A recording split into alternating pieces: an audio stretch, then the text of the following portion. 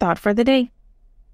Your success will be determined by your confidence and your resilience.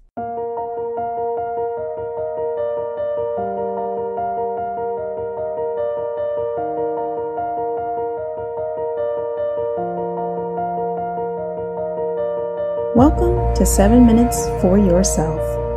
I'm Christina Aina, and I'm so glad you've joined me for what I believe will be 7 of the most enriching minutes of your day. Let's take this time to reconnect with ourselves and improve our well-being. In today's episode of 7 Minutes for Yourself, we discuss how our body language is directly connected to our self-confidence. Have a listen. 3 primary ways that you can create self-confidence at any moment in time to get the most out of yourself and produce the results you really want. Approach number 1 you're familiar with. It's called physiology. You've got to remember that any feeling you've ever had in your body, whether it be fear, anxiety, concern, depression, frustration, or ecstasy, power, unstoppability, confidence, success, those emotions, any emotion you feel comes from the way you use your physical body. The only way you can feel anything is by the way you move, the way you breathe, your facial expressions. So if you're not feeling confident, you don't have to intellectually try and pump yourself up because it doesn't always work. I'm sure you've tried at times to go, well, I need to be confident. I know I should be confident, but you're still not there. Well, let me tell you, the quickest way to get confident is to change your physiology radically. Listen, in our seminars around the country, those Unleash the Power Within programs, we take people through a first evening we call Fear into Power. And it's an experience where we get you to change your conditioning and feel totally confident in an area you'd normally be totally afraid of. So at the broadcast site, we use a firewalk experience where everyone walks across the fire between 1,200 and 2,000 degrees burning hot coals. And in the theaters, we have people actually learn how to break through wood, karate style, and they do it in about 15 minutes. And it requires not only confidence, as you might guess, but competence to do something that most people take 2 or 3 years to learn how to do in a few minutes. Now, the purpose of this is to get people in a state of being totally strong and confident, even though they were totally afraid, lacking confidence only moments before. Let me tell you something. To get yourself across a bed of burning hot coals or to smash through some wood, even though you might be tiny and small and the wood is much bigger than you've ever done before, I got to tell you something. To do that, you got to make a major change in your state. Major. Now, let me tell you how we do that. The number one way we do this is we get people to move their bodies with a level of intensity and power that they probably never experienced before. Remember, earlier in these tapes, I said to you that emotion is created by motion. The way you move your body physically, the way you breathe, your facial expressions, instantly affects your emotional state, the way you feel, and the way you think. So if you need confidence, you must move in a confident way. You must literally put yourself at level 10 or above. You remember those conversations? So what I do with people is literally, I'll take somebody who comes up to the fire and they go, oh gosh, I really don't think I could do this. And I say, and I couldn't do it either if I talk like you right now. Stand up. Breathe strong. Take a huge deep breath in. Blow it out hard. What I want you to do is say the word yes. And they go, yes. I said, no, say yes. And I have them yell and they go, yes. Say it again, yes. And pretty soon they feel incredibly strong and I say walk and they go, okay. And it's like instantly. A moment ago they were totally afraid. Now they have the confidence to do it. The only difference was changing their state of mind and emotion by changing the way they're using their body. But I do it radically. Major explosive changes. In other words, if I was going to make a gesture, I wouldn't just like reach my hand out towards you. I'd snap it out there.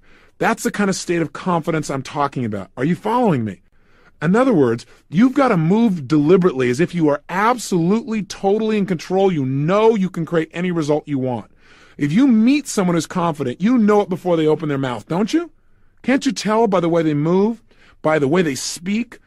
Listen, what if when you turn these tapes on, I said, I want to thank you for listening. I'm Tony Robbins, and I want to share with you over the next 30 days how you could have, absolute, total self-confidence. You can go, get rid of this guy. What am I doing? What's going on here? Who is this guy? Is he on drugs? What's the deal? See, the bottom line is I communicate rapidly because I'm confident. Is that I'm competent? No, confident. That's what I'm talking about. Hopefully I'm competent too. But the bottom line is I'm just letting it go. Out of that state of confidence, though, ideas pop up. This whole set of tapes have been designed to help you get results without limits. I didn't sit here and say, okay, now I'm going to say this, and then I'll say that, and then I'll put it in this order. I want you and I to have a relationship that moves you. This whole set of programs comes from my ability to say, I'm confident, I know I can reach this person. If I didn't believe that, you and I couldn't have this conversation right now. But sometimes I don't feel confident. Sometimes I don't feel like I know what I'm going to say next. Have you ever been there? What I do at that time is act as if I know what I'm doing, which is a useful approach. Now you might say, well, you're teaching people to be confident but not competent. I got news for you. If you're confident enough, you can develop the competence. But if you're competent and you don't have confidence, you'll never succeed. There are many competent people who could accomplish incredible results, but they're missing the confidence. Am I suggesting to you to be foolhardy? No. What I'm suggesting to you is learn how to turn on the confidence rapidly. Use enough of it to learn what you need to know to be competent and effective and produce the results. But you'd be surprised how much more you know than you realize if you really get yourself in the right state of mind. Does that make sense? Try it. Try moving your body in a confident way. In fact, try it right now. Please stand up. Again, if you're in the car, it'll be a little bit more difficult. Oh, no, don't sit back down. Some of you started to stand up and you sat back down. Don't do that. I'm there. I'm watching. I'm telling you. Stand up, and what I want you to do is just try something. Stand the way you'd be standing if you felt unstoppably confident. Breathe the way you'd be breathing if you felt unstoppably confident. Really go for it. Put the kind of expression on your face like you'd have if you were unstoppably confident. And make some gestures. Actually, move your hands out with some power as if you're trying to make a point with real power and where you know that what you're going to say is going to be effective.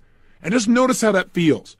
Say something. Say yes in the tone of voice of somebody who is totally confident. Don't go, yes, yes, yes, yes. Yes! With some power, and just feel how that feels in your body. Get a sense of it.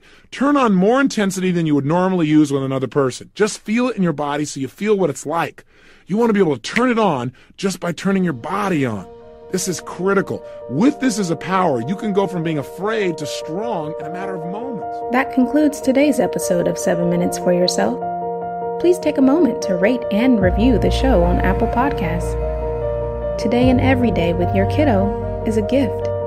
Enjoy it. Thanks for tuning in.